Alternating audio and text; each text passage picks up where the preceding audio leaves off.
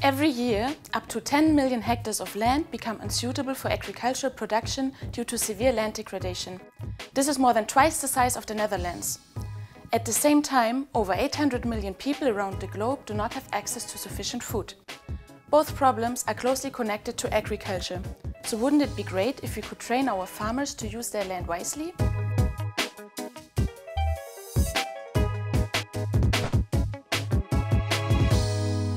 Land degradation and food shortage are both particularly prevalent in Sub-Saharan Africa, where almost a quarter of the population is undernourished.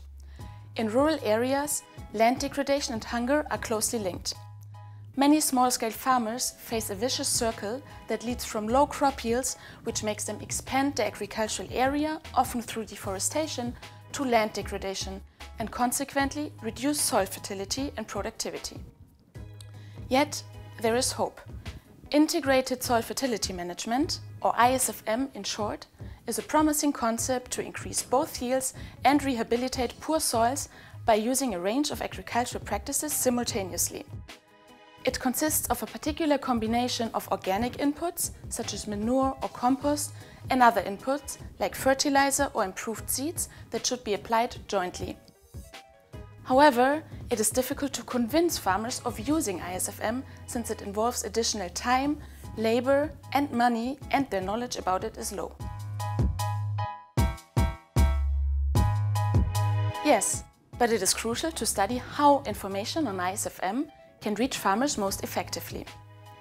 In my research, we test two learning approaches in an experimental way in rural Ethiopia, together with the German Development Cooperation Agency.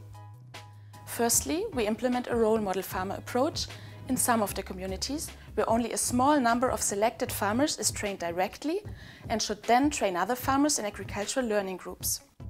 From there, the knowledge should trickle down to all other households in the community. Secondly, we show farmers a learning video on ISFM, in addition to the role model farmer approach in some of the communities.